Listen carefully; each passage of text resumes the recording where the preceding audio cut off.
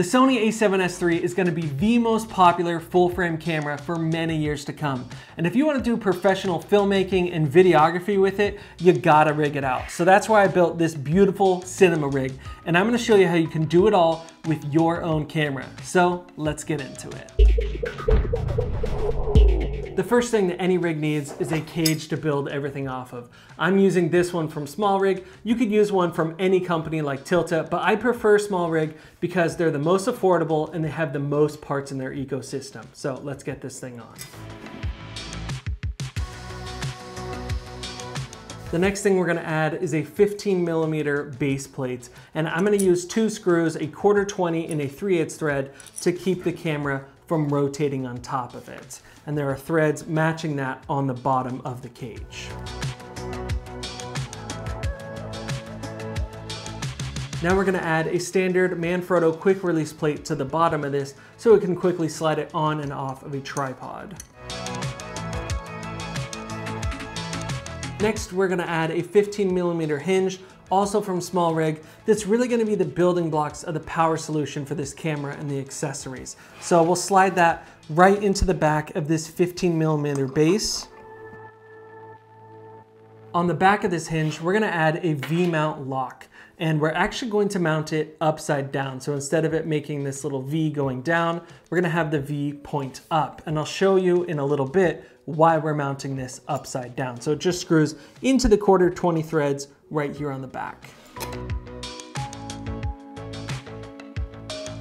Now let's add a V-mount battery to this setup. And in my last Sony a7S rig build out, I used this big battery from D&O. It's still a really great battery and of course is a great power solution, but it's just a little bit big and bulky for a small camera like this. So I've decided for this rig to go with a much smaller V-mount battery that's still 99 watt hours, and this one's from Yin Chem. I've already done a full review of it. Now we are going to be mounting this upside down like I was showing earlier, and then I can just hinge this against the back of the eyepiece right here. In my last a7S build out, I also used this Fotka V-mount base plate, and it's still a really great solution, but again, I wanted something a little bit more minimal, smaller, and lighter. Now let's grab the cables to actually get this thing powered on. So what I'm using here is the new Sony Z battery, and this is actually just a dummy battery that goes to a D-tap connection. Now, I know a lot of people are afraid to use dummy batteries and third-party power solutions for their cameras because they're scared of frying their cameras. And this is a very expensive camera, so I understand that fear. But I've been using dummy batteries and third-party batteries for many, many years without problems because I do my research, find good quality cables, and make sure that I'm making a proper connection. So I'm gonna show you how to get this thing in here. Now you have to remove the battery door on the bottom of the camera because for some weird reason, Sony didn't create a little flap to have the cable connection come out. And I think honestly they did that because they don't want you to power the camera off of a dummy battery as the first solution. They want you to power it off of the new USB-C, which you can use to power the camera off of. And I'll show you how to do that in a future video, but for today, I wanted to do this. And then I'm going to plug this into the side of the V-mount battery here where there's a D-tap connection. And I'll show you how this actually powers on. And what it's gonna do is put up a little battery warning. And this has been talked about in other videos, but I'll tell you what, it's really not a big deal. Essentially what it's gonna say is, hey, we can't verify the compatibility or safety of this battery. Like, are you sure you wanna use it? And I know that scares a lot of people because they're like, I don't wanna fry my camera, but I've used it for a while now with this camera without any issues and it's working totally fine. So you just have to click OK on that warning when it pops up. Now that we have the power solution for this rig all set up, let's actually get a lens on here. And what I'm gonna be using is actually an adapter to go from Canon EF to E-mount. And this is a completely dead adapter with no electronics in it because most of the lenses that I use are fully manual. and most of them are Canon EF glass. So I will be using this Rokinon Cine DS lens, and it works fine because, again, everything I'm using is manual. You can of course get a nicer adapter with electronics built into it if you need autofocus and aperture control for your lens. The next thing we're gonna add to the lens is a black pro mist from Tiffin, and this is 1/4 strength. You're probably already familiar with these, but I like them because of course they bloom the highlights and soften the image a little bit, making it look a little bit more filmic and organic. Now let's get a top handle added to this rig. Now I'm using this one from Small Rig, and it's my absolute favorite because it is just so small and low profile. Next, we're gonna add this monitor mount, also from Small Rig, that has an airy locating pin on it. And right on the front of our top handle, there are airy locating pins. So I will go ahead and just hand screw this into place.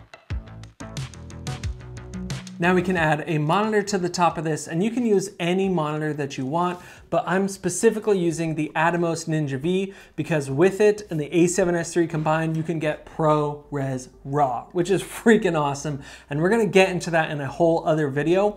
But yeah, that's what I'm using today with just a little SSD on the back, a Sony NPF battery, and then I do have a cage on it. This one is from 8sin, and I just like that one. So we'll get this screwed into place here, and again, you just hand tighten it.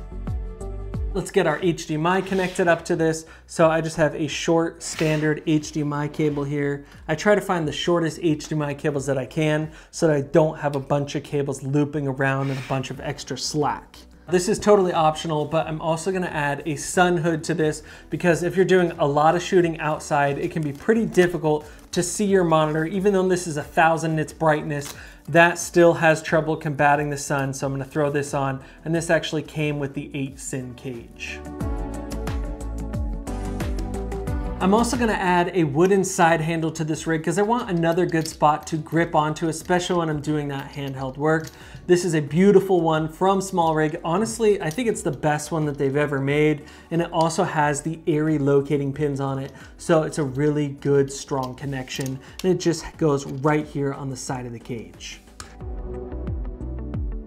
And what I like about this is it allows me to grab the whole rig and then still put a hand underneath it to pull focus, change my aperture, everything like that. Now, of course, the Sony a7S III does not have built-in variable NDs like you get on the Sony FX6 or FX9, so we gotta add one to the front here. And if you wanna keep it really small and low profile, you can simply use a circular variable ND filter and just screw it onto the front of the lens. But I wanted to use something a little bit more robust and professional, so I have this. This is from Polar Pro, and this is their beautiful Basecamp matte box. And this uses a clamp mount to attach to the front of your lens. They come in different millimeter thread sizes. So this is a 77 millimeter, which matches my lens. And I'm gonna screw it right here, which is actually onto the front of that black Pro Mist filter that I've already added. And of course, this isn't just a variable ND filter. It has this matte box that you can clip on and off from the front to prevent those lens flares. And if you're still getting them, you can also add the flag that comes with the Basecamp to really cut out any unwanted sun flares or lens flares. Now, with the way that this is built out right now, I would definitely feel comfortable going out and shooting a professional client video with this setup. But there are a couple accessories that you can add to this if you need them. So the first one I'm gonna show you is a wireless transmitter. Now, this is one from Hollyland, and it is the Cosmo 600. I've done a full review of it before on this channel, but this is really nice to have if you need to set up another monitor for a director or a remote focus puller or something like that in your little video village. So the way that I'm gonna attach this is with another Small Rig monitor mount. All right, so there are actually two 1/4-20 threads right here on the side of the cage, perfect for attaching this monitor mount.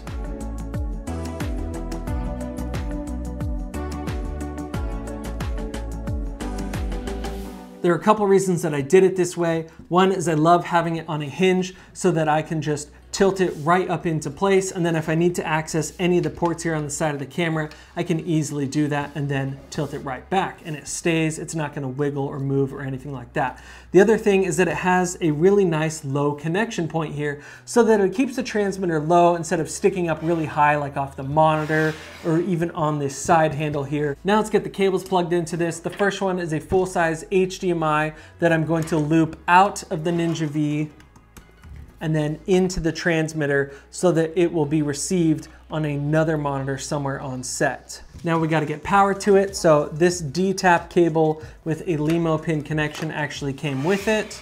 And then I still have an open D-tap port on the side of this battery. So I'm going to plug it in there. Something that I love about the way this V-mount is attached is it's on that hinge. So you can drop this down at any point, see your settings on the back, or even flip the screen out here if you want to, and then close this back down so I can still see all my camera settings here on the side of the camera when I'm running the rig. Now, if you've seen some of my rig builds in the past, you know that I always do the shake test to just see how rigid and solid it is. So we'll kind of shake this thing around, flip it upside down, move it around, and you can see nothing's shaking or moving on this thing. And that's because it's just so rigid and using just such basically good parts that I chose so that things won't spin and move on you when you don't want them to on set, because there's nothing more annoying than constantly adjusting your monitor or other accessories because they keep coming loose and falling over and that sort of thing. There are a couple of things that I left off of this rig build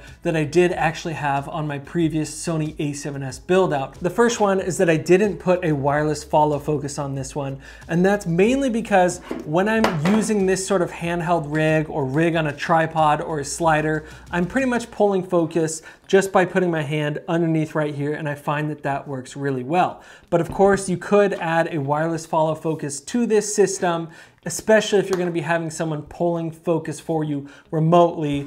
Now, in order to do that, you are going to need to add 15mm rods, which I didn't add to this one either, like I have done in my previous rig build outs. And that's for a couple reasons. One, I wanted to keep this a little bit more light and compact. The other one is that I didn't need the rails because my matte box I'm using isn't using 15mm rods anymore. It's just clamped onto the front of the lens. However, if you do want to attach these, you can put them into this 15mm base plate down here, but you just need the little threadings that go into this side and then into this side here to actually extend them out. Another thing you'll notice is that I don't have a way to capture clean audio with this rig. So if you want to throw a shotgun mic on, you can put it on this cold shoe mount right here on the grip, or you can throw a lavalier mic on, whatever it is that you want, and then get this all plugged in to give you nice clean audio. Another thing you can do is if you don't want to power the Ninja V off of an NPF battery, you can actually use this little adapter that comes with it